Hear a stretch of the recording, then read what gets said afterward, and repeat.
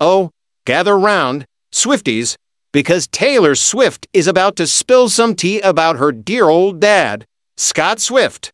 Brace yourselves for some classic Taylor charm and a sprinkle of sarcasm as she gushes over her pops like only Shekin. Admitted, Scott Swift.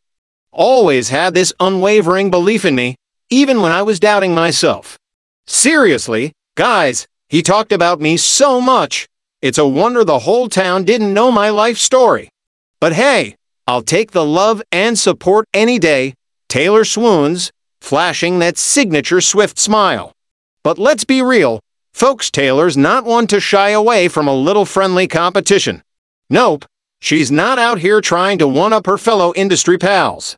Nah, she's too busy competing with her own badass self. I'd just be sitting there, writing all these zingers like, burn. That would really get her, Taylor chuckles, knowing full well that the gossip-hungry masses are already dissecting every lyric for clues about her love life. And speaking of love life, Taylor's got a message for all the nosy Parkers out there. Trying to decode her songs, don't get too ahead of yourselves, darlings.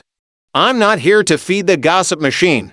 I want people to relate to my music on a deeper level, you know. Like, apply it to your own messy lives instead of trying to play detective with mine.